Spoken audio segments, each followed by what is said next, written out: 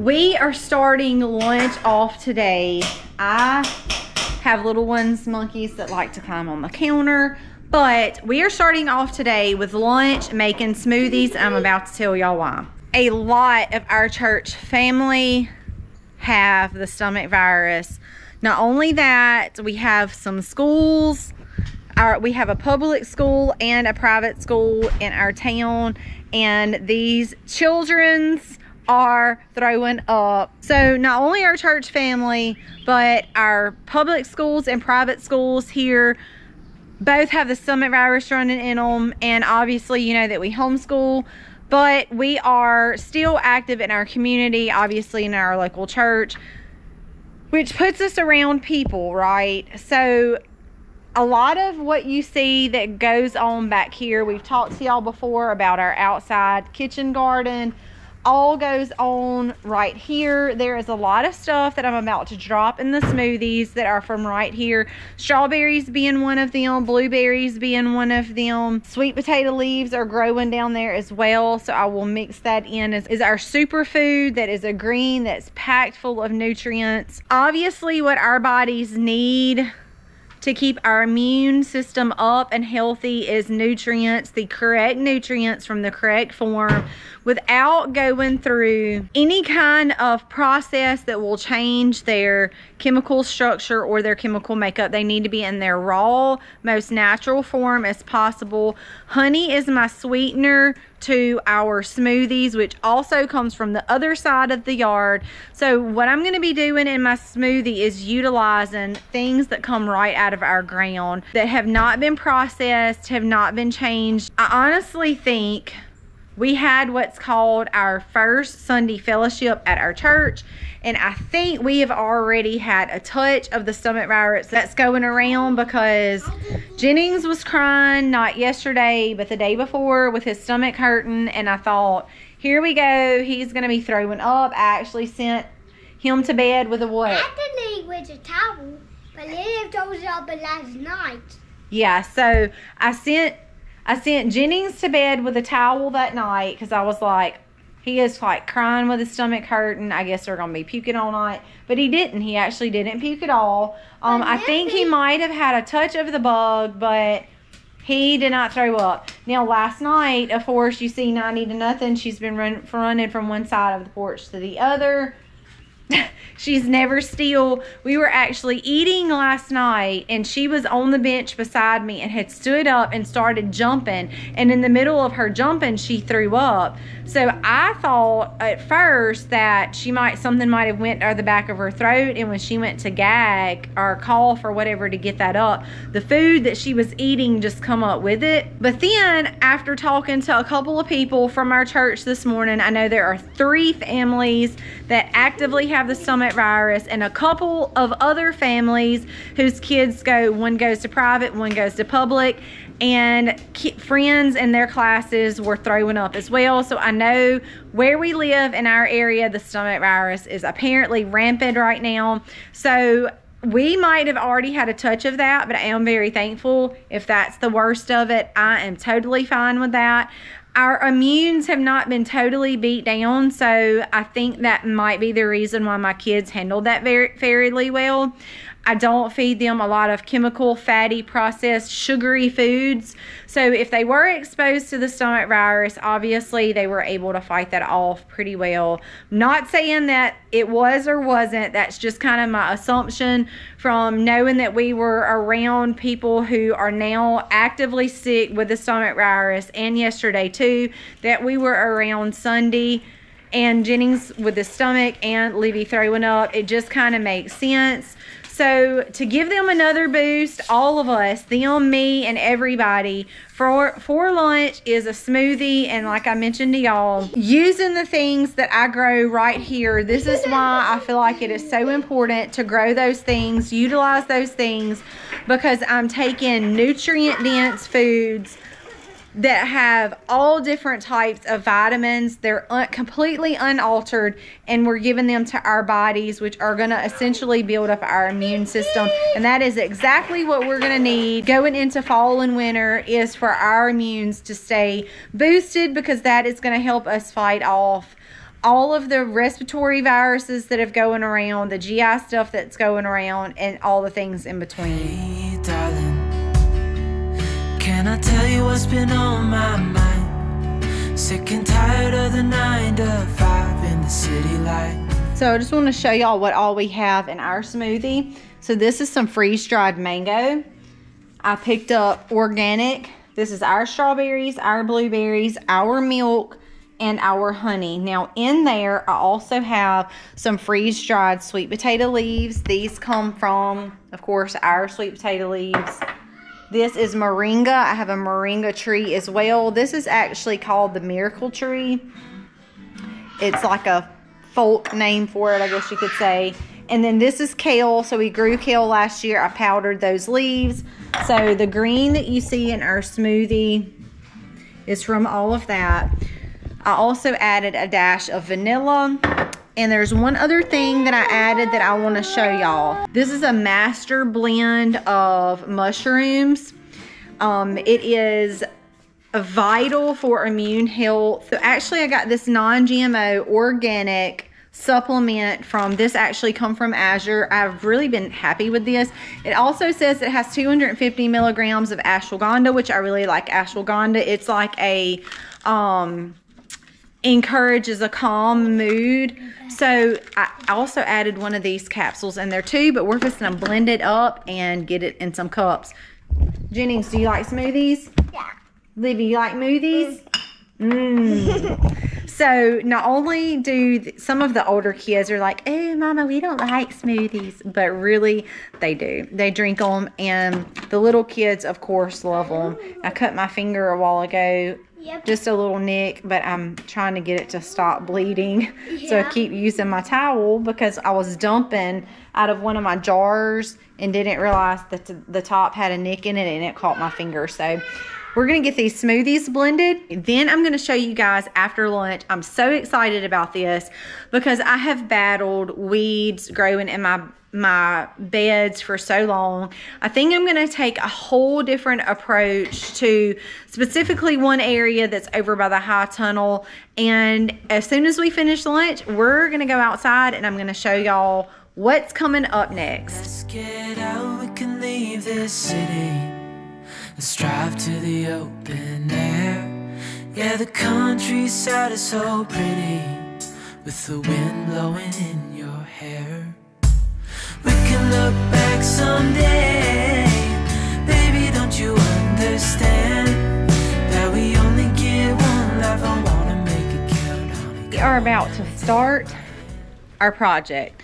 Now, this is something that is going to be a slow project because it is obviously a cost that is included in there, but I want to show y'all what I'm talking about and why I'm fixing to do this. Honestly, I'm completely embarrassed to show y'all this, but I want to show y'all what I'm dealing with, what I'm struggling with, because I know if I struggle with it, I know other people struggle with it too. This is was my strawberry beds.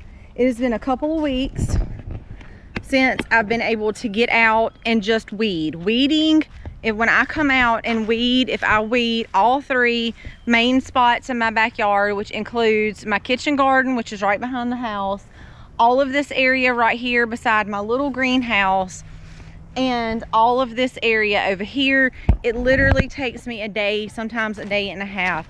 I'm about to show y'all my other spot that I'm talking about that is incredible. Oh, it looks like some deer has been visiting my sweet potatoes. Y'all see that? The leaves taken off the top. That looks like we've had some deer friends out here. So I'm gonna have to watch my sweet potatoes now. But this is the other thing I wanted to show y'all. And I have brought the camera out here. I've brought y'all out here with me before. While I have spent, I mean, this literally sometimes takes me an hour or more just to come through and get the grass. So if I, for any reason, neglect this, this is what I got right here. And it's bad. It has been weeks since I've been back here just because we've kicked off school. And when we kick off school, we kick off extracurricular activities, including piano, cross country, things like that. And I just don't have hours to come weed my bed. So I want to show y'all what I'm talking about. Look at this. This was all strawberry rose and it is completely overtaken. I actually don't even know what these little things are right here, but they have just literally overtaken my beds.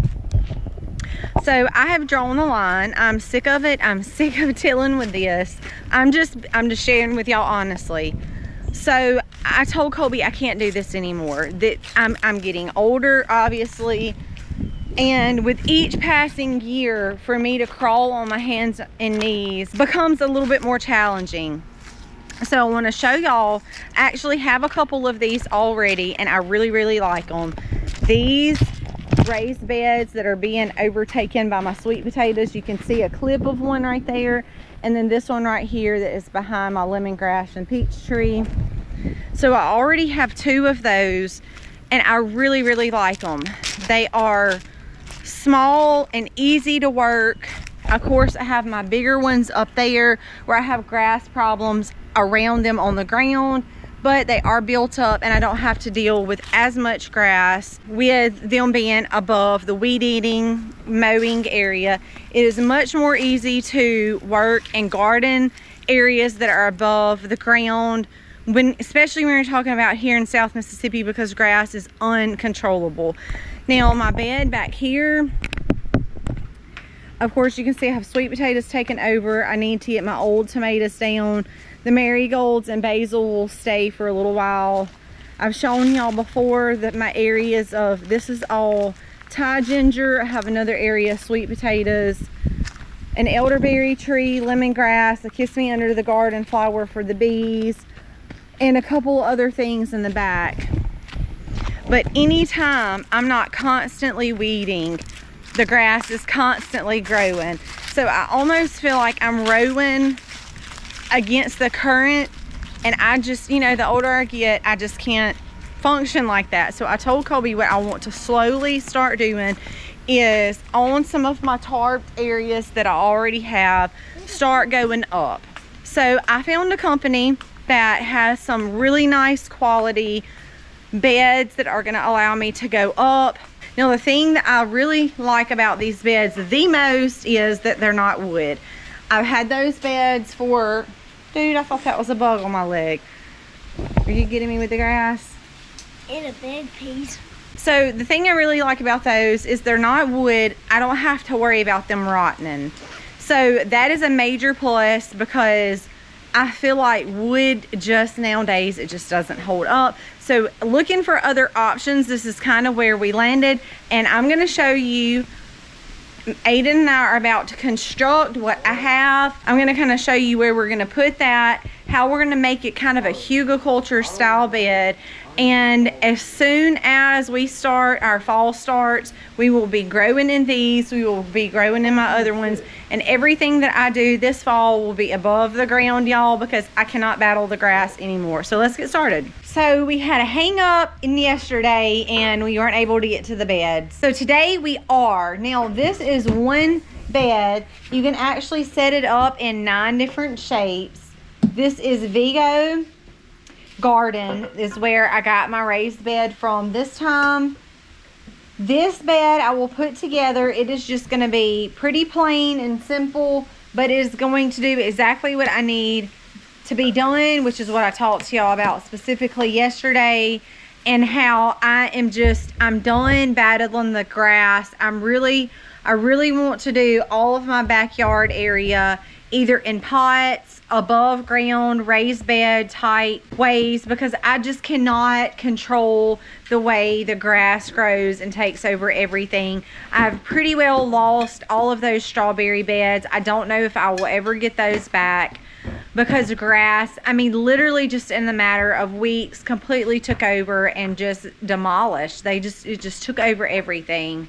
We will slowly be adding these raised beds all over our areas, all over our tarp that we have laid down, so that we are not constantly spending our time weeding and fighting grass. I'm just over it. So we're about to get this thing put together. I'm going to move it out where I want it. Now there are options. Some of them come with options for arches where you can do arch trellis systems with them. Today, I'm just going to be putting my bed together, but if you guys are interested in anything like this, I will attach the link to this company where you guys can get on and just kind of see what they have to offer. I know for me, in my years of doing gardening and work around outside, I'm fed up with the grass. I'm tired of spending my time pulling grass up out of the ground. I'm going to be filling the bottom with sticks and leaves, compost, sticks and stuff, or go in the bottom. We're going to build our soil on top of that. Now, I'm not ready for fall planting quite yet because it is still really hot here and it is still really dry here. So in the next week or two, we're going to be starting our seed starts, but obviously those won't go into our raised beds even for a couple more weeks after that. But I have time today to get my raised bed put together, so we're going to jump in and get this thing put together and moved where I want it. Every time you're away, I long for you so much I can find my way. And I saw you walking the line, and the truth may come as a surprise, that with you I feel alive. You will be the last one I think about. We're able to get finished. Aiden, what would you say that took us about 30 minutes to put together, two of us? About 20 minutes, 25, so it really wasn't that bad. Y'all can kind of see the feel of it, of Livy standing in the middle, so about how big it is. The one thing that I want to do today is get it set and get sticks and leaves and such in the bottom. Now, I don't have access to the tractor today, and Colby is at work, so I won't be able to get dirt in here. Like I told you earlier, it's okay because I'm not ready to put my fall stuff in there right now. I have other beds that I have to amend. You scored? He threw paper across and it landed in the box. We'll start calling you TT. Tyler Tony from Dude Perfect, okay? If y'all watch Dude Perfect, y'all get that. If not, it's okay, but y'all check out their channel because they're huge and they're awesome. They have amazing family content. But anyway, back to the gardens. I have some other soil that I need to amend of beds that we have slowly been working on raising our beds because of grass issues. So the other beds that I already have raised that we really started last year with really raising these beds, I need to start amending that soil. So that's what I'm going to be working on today. Even if you had a very small place that you wanted to take up that was bigger than something like 5-gallon buckets or whatever, this is definitely a great option. And like I mentioned to y'all, instead of packing this thing full of soil, think about the hugelculture style beds where you can layer the wood, layer the leaves, pine straw, whatever that looks like. Things that you can just literally gather from the ground for free that are going to naturally compost and break down in there and ultimately actually feed your plants as they break down. And you're not out paying so much for soil to try to fill it up, so that also helps with the cost there. But if you're interested in something like that, y'all be sure to check out my pinned comment as well as leave a link in the description. And if y'all have any questions, feel free to let me know. I am excited about this. I really am, because I need to get my stuff up off the ground. I'm battling grass so bad, and this is my main goal. It will be a slow process. Of course, I wish I could just go fill my whole backyard up with these, but obviously I can't. It's just a step-by-step process. So I already have 2. I'm adding another one.